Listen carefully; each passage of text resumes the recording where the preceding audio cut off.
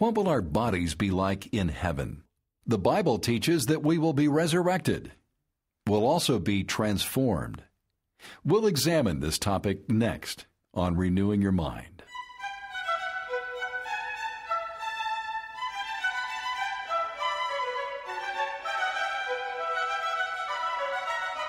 It's easy to speculate about heaven. What will our bodies be like? Will we be young or old? Will we recognize our family and friends? Well, today on Renewing Your Mind, we'll hear a biblical study on the resurrection from the founder and chairman of Ligonier Ministries, Dr. R.C. Sproul. Speculation can be fun, but it's important to understand what the Bible says about the resurrection. Paul wrote about our spiritual bodies, and Jesus was given a glorified body when he rose from the dead. What can we learn about our future from these passages?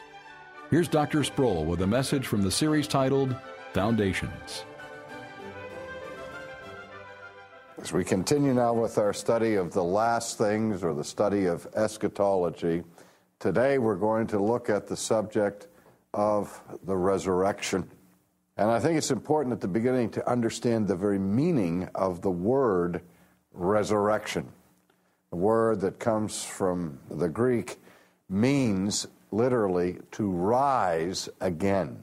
Now, why is that significant? Well, it's significant for this reason.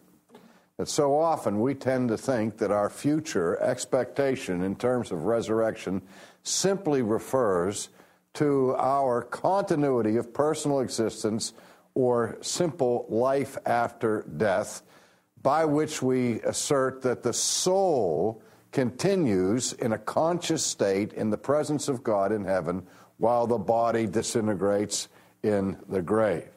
But when we're talking about the resurrection or a rising again, we're talking about the rising up again of that which has been put in the grave, of that which has decayed and undergone physical corruption, namely the body.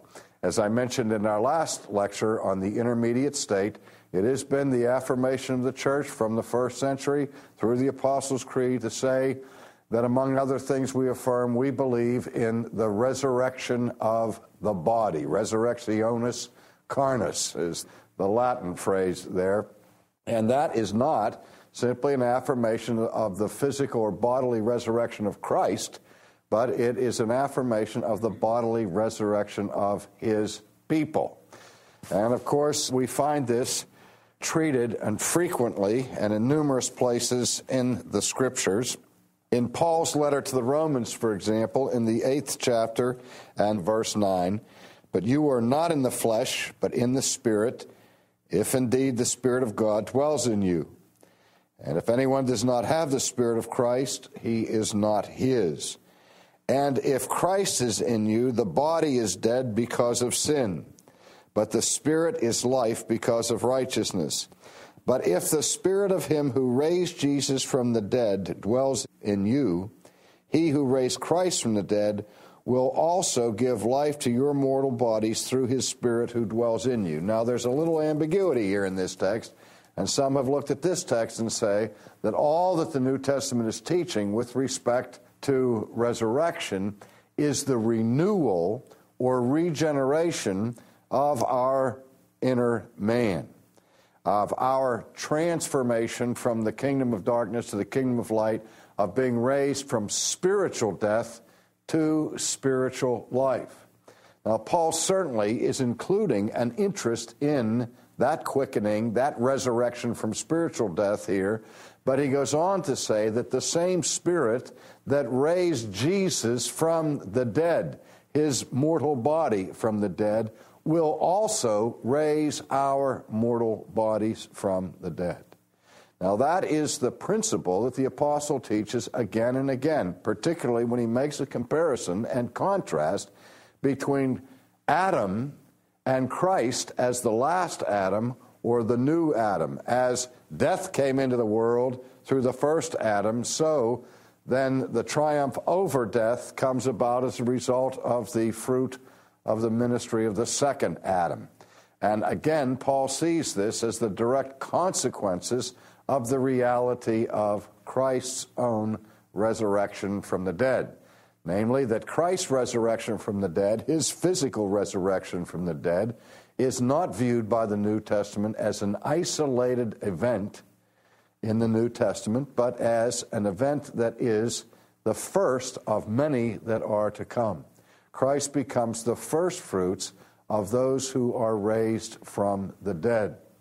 Again, we must pause for a second and consider another question. I just said that Christ was the first person ever to be resurrected.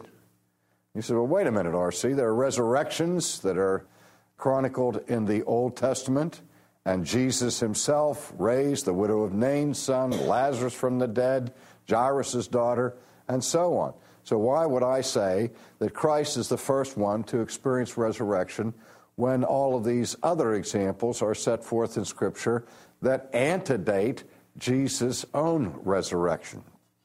Well, for this reason. Even though these other people were brought back to life from the dead, they subsequently had to undergo death again. The resurrection of which Christ experienced in his own body was more than simply a coming back to life. But there was involved in this process a significant transformation of the body that was placed in the tomb. And that also causes a host of controversy and speculation. But the two things that we have to remember with respect to Jesus' resurrection is that, one, there is continuity between the body that was laid to rest in the tomb and the body that came forth out of the tomb, so that we can say it was the same body that was buried that was also raised from the dead. Now, that would also be true of the widow of Nain's son, Jairus' daughter, Lazarus, and so on, that those resurrections that we read about in Scripture show a continuity between the person who dies and the body that is dead and the body that is restored to life. So it is the next aspect that we have to pay attention to if we're going to grasp the difference between the resurrection of Christ and these other, quote, resurrections. And that is the element of discontinuity.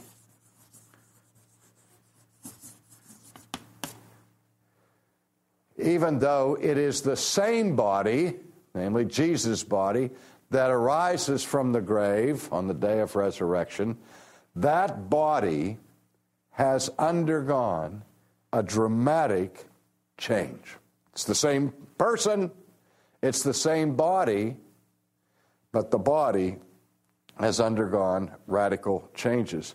And those changes we refer to as the changes that produce a glorified body. Now, to get deeper insight into that, let's look at Paul's treatment of this in his most extensive treatment of it and most famous treatment of it in 1 Corinthians chapter 15. First of all, in this important chapter, 1 Corinthians 15, Paul gives his most extensive defense of the resurrection of Christ. He's addressing those who are skeptical about resurrection in general, who are saying there is no resurrection from the dead. And Paul argues with them in a classic method of argumentation that was perfected among the Greek philosophers, which was called ad hominem argumentation, not the fallacious ad hominem abusive approach, where you attack the opponent rather than the opponent's argument, but the method made popular by Zeno of antiquity in the so-called reductio ad absurdum mode, where you take the premise of your opponent and take that premise to its logically necessary conclusion and show that if they are consistent with their premises, that logic demands that they come to a conclusion that is absolutely absurd. That's the principle, and that's what Paul is doing in 1 Corinthians 15. He's trying to reason for the implications of the premise that there is no resurrection from the dead. He says, if there is no resurrection from the dead, then Christ is not raised, manifestly. If you have a universal negative, you can't have a particular affirmative. That would violate the laws of immediate inference. And so the apostle is saying that if there's no resurrection, Christ isn't raised. Okay, let's consider the implications of that. If Christ is not raised, you're still in your sins. You're false witnesses of God. You're Jehovah's false witnesses because you're running around testifying that it was God, in fact, who raised Jesus from the dead. And then he goes on and spells out all of the implications of these things and shows that you can't have the Christian faith without resurrection. He's trying to demonstrate that the concept of resurrection is absolutely central and essential to the whole of the apostolic faith. Now, I say that for a reason, parenthetically. We live in a time where a host of theologians have come to the conclusion that we can have a vibrant Christianity without all this supernatural business that attends it, such as death and resurrection of Christ and so on. Rudolf Bultmann, for example, who remarkably gives one of the most precise and insightful exegeses of 1 Corinthians 15 that I've ever seen. I mean, it's impeccable in its grammatical treatment, and he sets forth clearly what the apostle says, and then when he's finished with his analysis, he says, this is what Paul teaches here, but of course Paul's wrong.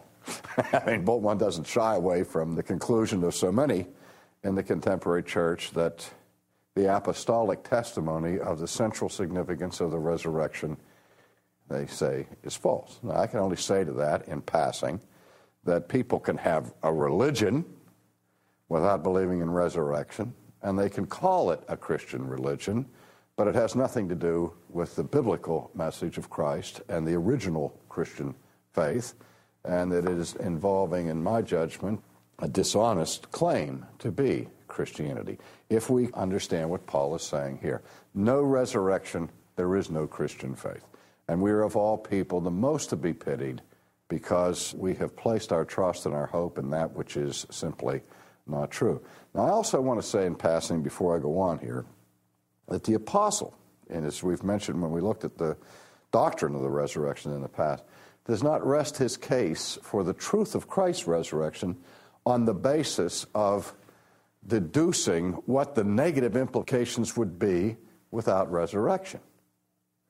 I mean, just think about it. Paul's saying if Christ isn't raised, we have no reason to believe that anyone will ever be raised, and when you're dead, you're dead, and those who have died have perished, and we live in a nihilistic universe where you only go around once, and there's no ultimate significance to your life or to your death. It doesn't really matter. He doesn't say, and if that's the conclusion, and life would be so grim if we think that death is the ultimate end of all things, then for the sake of our peace of mind, we must therefore affirm life after death. Paul doesn't argue that way. He doesn't say that we should believe in the resurrection simply because the option to it is grim. He goes on to say, but now Christ is raised from the dead, and he then appeals to the manifold witnesses to that in the ancient world, to the testimony of the apostles, to the 500 people that saw Christ at one time, and in the final analysis he says, I'm telling you that there's a resurrection because I saw him with my own eyes, as one born out of due time. But then again, what our main concern today is not so much with Christ's resurrection, but what are the implications of his resurrection for ours? And Paul again says that because Christ has been raised and given a glorified body, he is raised as the firstborn, or the first fruits here, the firstborn of many brothers, and what God has done for him, he promises to do for all who are Christ's. And so it is in 1 Corinthians 15 that Paul then gives his most expansive treatment of this concept of our resurrection.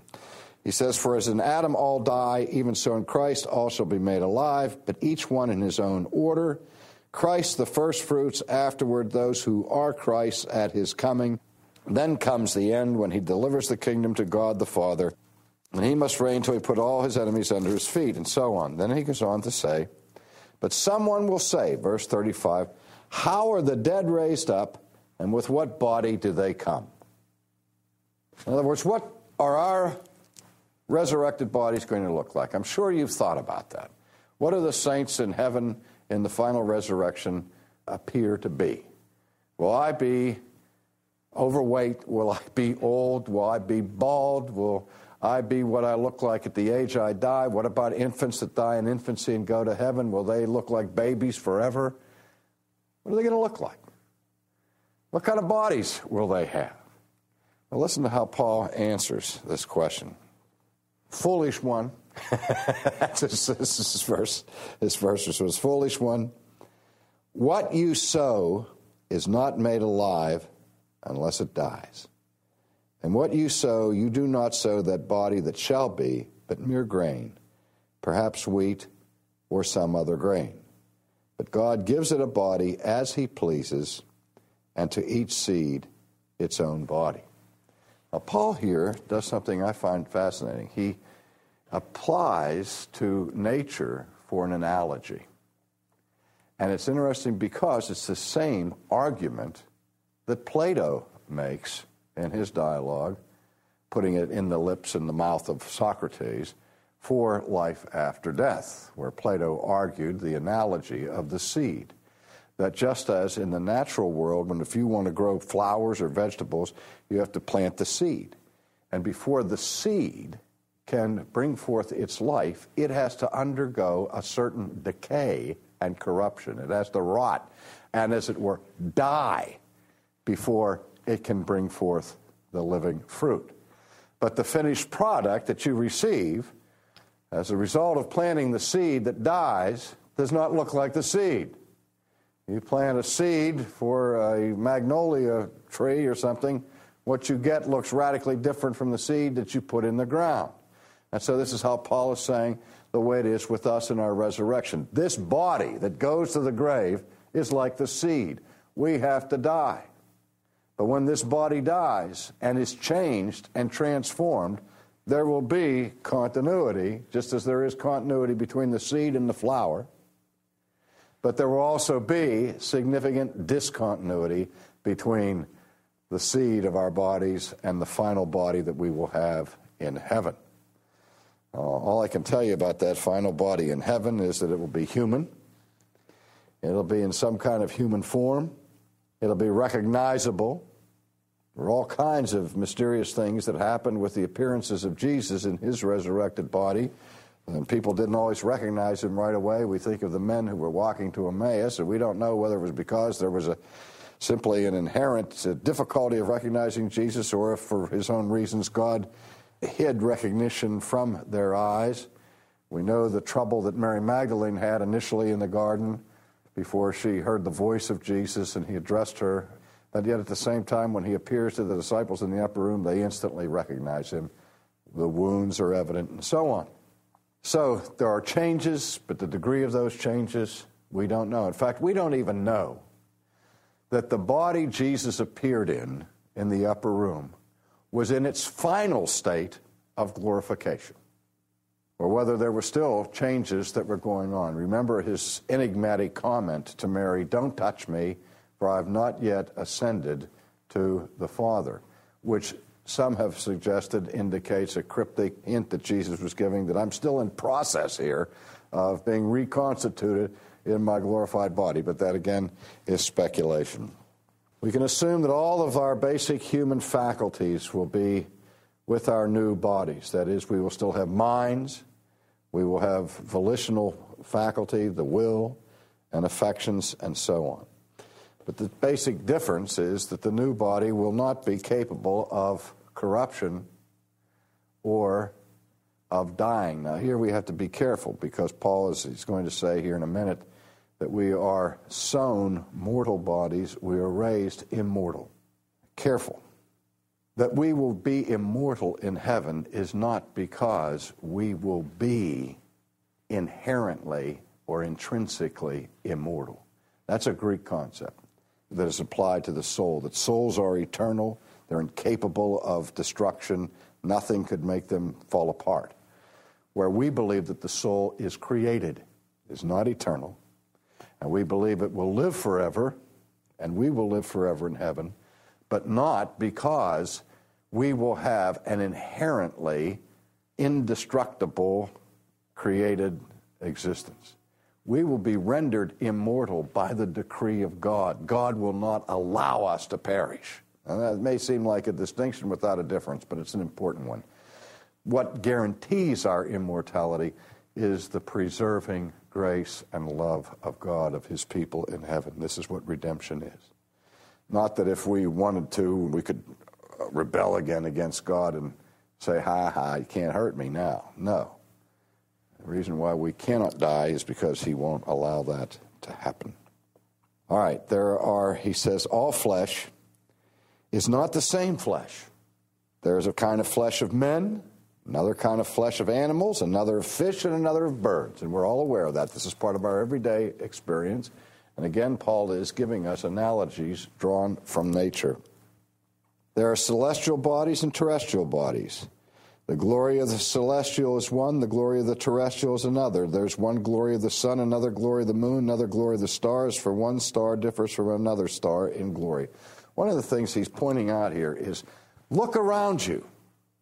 You see life in millions of difference of forms. You see bodies in millions and billions of different types of manifestations. Why would you think that the highest form of life that there ever will be in this universe is the life you participate in for your 70 years on this planet? Why would we think that the very apex and pinnacle of living existence is what we've experienced to this point, when we see all around us lower forms of life, different kinds of life? And Paul says there's still another kind of life, a life that transcends the life that we're enjoying in this world now. So also is the resurrection of the dead. The body is sown in corruption, it is raised in incorruption. Sown in dishonor, raised in glory. Sown in weakness, raised in power. It is sown a natural body, it is raised a spiritual body. There is a natural body and there is a spiritual body. And so it is written, the first man, Adam, became a living being. The last Adam became a life-giving spirit. However, the spiritual is not first, but the natural, and afterward the spiritual. The first man was of the earth, made of dust. The second man is of the Lord from heaven. And so, as was the man of dust, so also those who are made of dust. And as is the heavenly man, so are those who are heavenly. And here's the key point. And as we have borne the image of the man of dust, we will also bear the image of the heavenly man. That's the hope of the Christian, of the final resurrection, that we will be like him, for he will grant to us the same glory of resurrection that he received in his own body.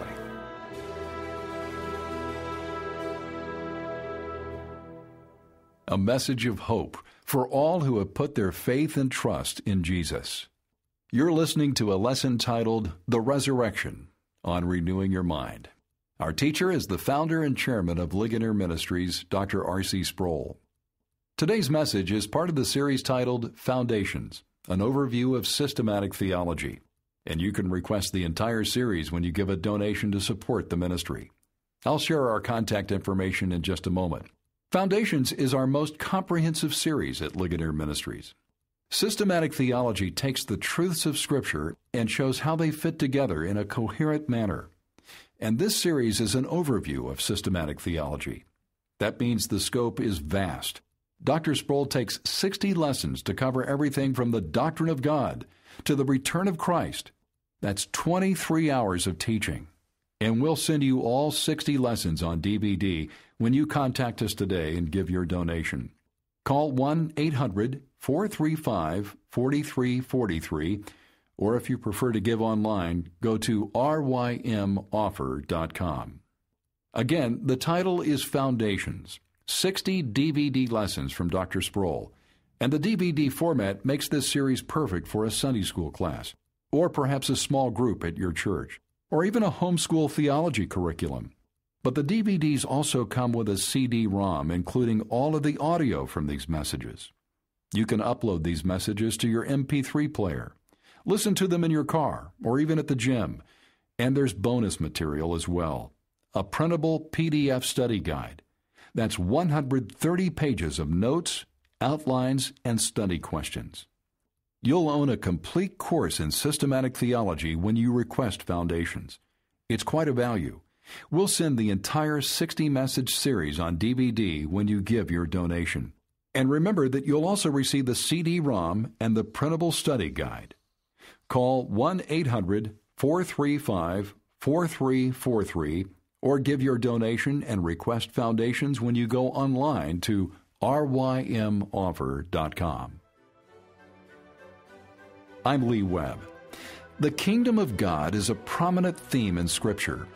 Next weekend, Dr. Sproul clarifies this sometimes misunderstood phrase. He also explains the centrality of the kingdom of God to the Christian worldview. When will the kingdom come? And what is the church's role in the kingdom? So we invite you to listen next weekend to Renewing Your Mind.